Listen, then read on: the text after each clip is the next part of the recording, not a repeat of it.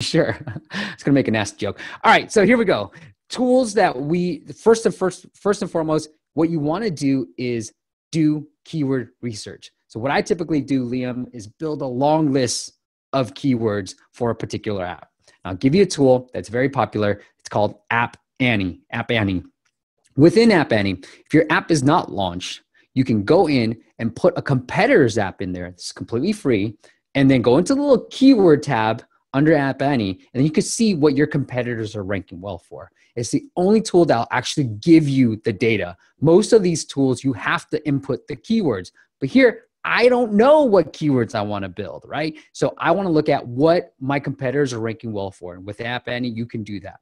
And then within this app search store. So if I was looking up meditation, Liam, I would just put in meditation into the app stores, either Google Play or iOS, and I would see what is auto-populated.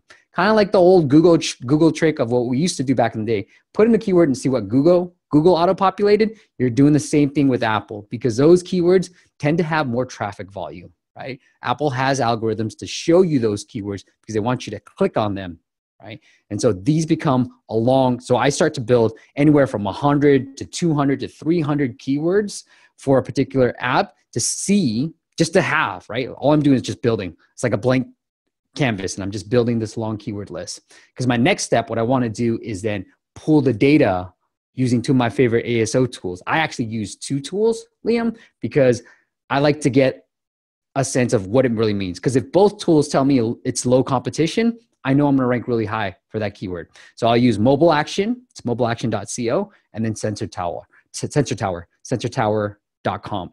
And I'll just put all those keywords into those tools, get all that data back. So I have the search volume and I have the difficulty from two different tools.